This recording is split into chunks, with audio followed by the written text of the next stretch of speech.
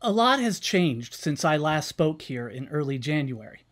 Not only my pandemic beard, but the pandemic itself. Not only my job and my plans, but all of our plans and ways of life. My wife Ruth has worked in the Episcopal Church around strategic change, all of it outside of Colorado. And when I announced in January that I would leave the ACLU of Colorado in March, I expected to go with her to a new place this summer. Instead, all the plans we were working on were swept away when the pandemic hit.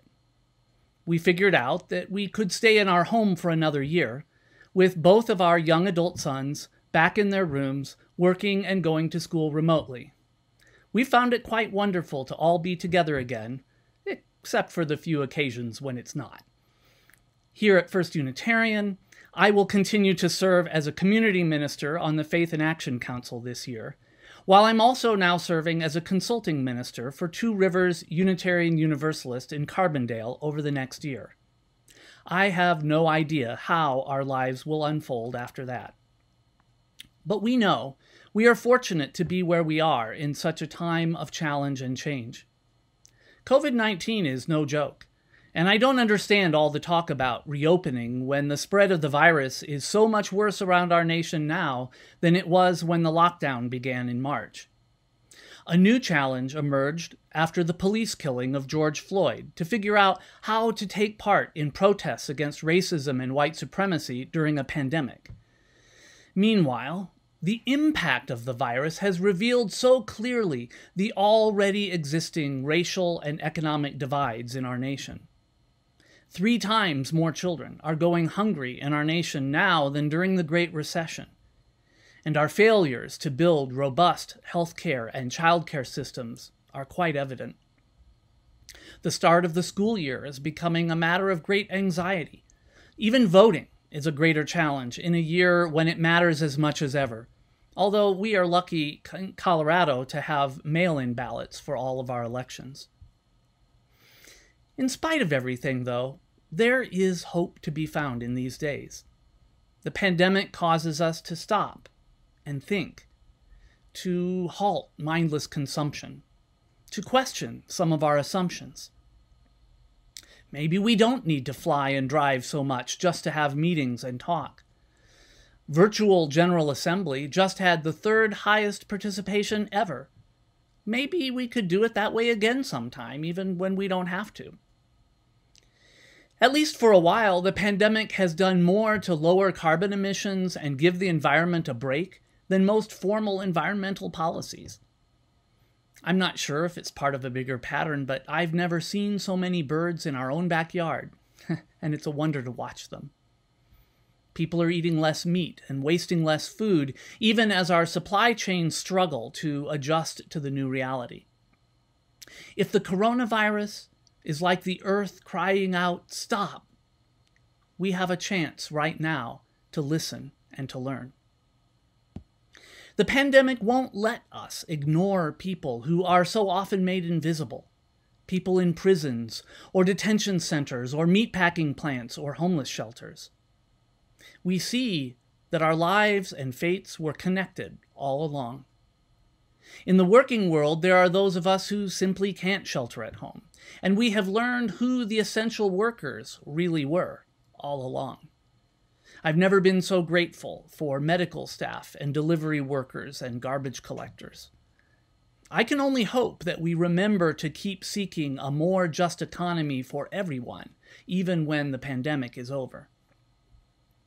Now, as awful as our national politics may be, as worried as I am about federal forces in Portland and federal inaction on the coronavirus, I'm beginning to have cautious hope, even in the political arena, as we approach November. The very fact that things are so bad may open the door for hope in the future. As a minister, I won't tell you who to vote for, but I certainly can encourage you to vote, and it's pretty obvious that this is a critical year. I learned about the UU the Vote project at General Assembly, and please remember that there are ways for us to take part in that project from our own homes, if we choose. And in the meantime, I have to say that something different is happening around anti-racism too. While we have a long way to go, we are seeing changes and hope for change that I haven't seen before. I worked 19 years ago to change the state flag in Mississippi, and our efforts failed, but now it is happening. Black Lives Matter tried without success to change the name of the neighborhood I live in, which was named for a Klansman, but it looks like it's going to happen now. Even the owner of the Washington football team is relenting. I'm currently working on a nationwide effort to remove the constitutional exception allowing slavery and involuntary servitude as a punishment for crime, just as we did here in Colorado in 2018, and I'm pleased it is gaining momentum in multiple states. We may still be lacking in any kind of national police reform, but here in Colorado we passed some pretty good initial legislation on that front. Perhaps most significantly, people are having conversations about racism and white supremacy culture that go beyond what we typically hear. We are doing that with our proposed new covenant here at First Unitarian, as Mike described so well last week. I heard it at General Assembly, too, where the Commission on Institutional Change has recommendations on anti-racism for our congregations. Which brings me to another commission I listened to at General Assembly. The Article 2 Commission is beginning a process of reviewing our Unitarian Universalist principles and sources, with any proposed changes to be offered in 2022. I hope we will all engage with that process and take it seriously.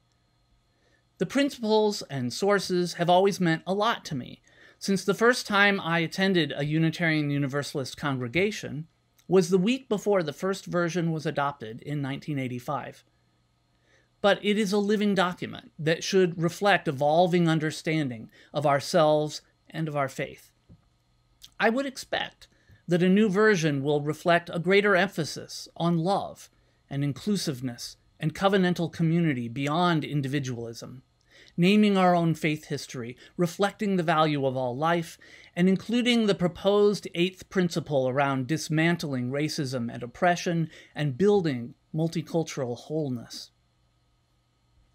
In the meantime, there's a lot of grounding for our faith in the version we have now. Our theme for this month is the sources, and we don't always pay as much attention to the sources of our faith as we do the principles. The statement includes 6 sources, one that was added after the initial version. I won't read all of it, but they include direct experience of mystery and wonder, prophetic voices, wisdom from world religions, and references to the Golden Rule, humanist teachings, and earth-centered traditions.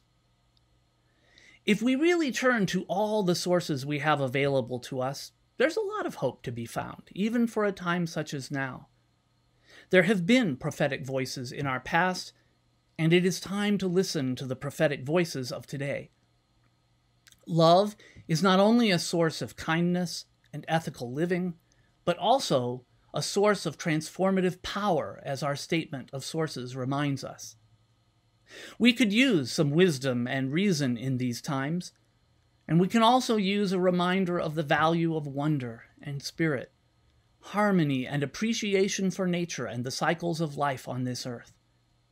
The climate crisis will not be gone, even when the pandemic is, so I hope we will lift up a vision in our community around climate action as well.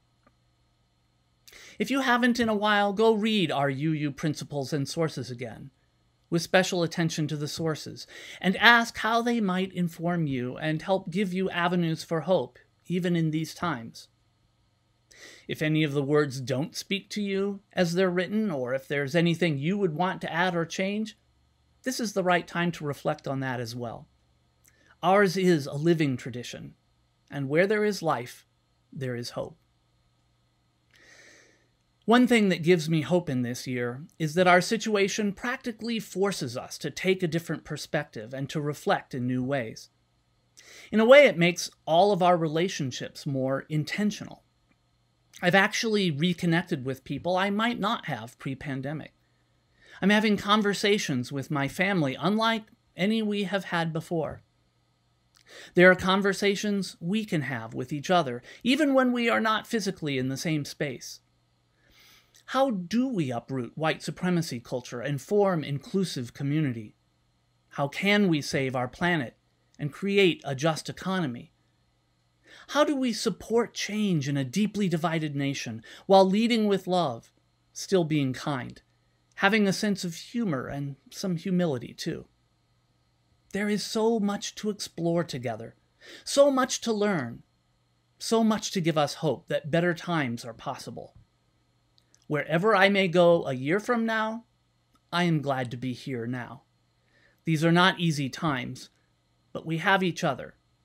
And if nothing else gives me hope, that does. May we make it so.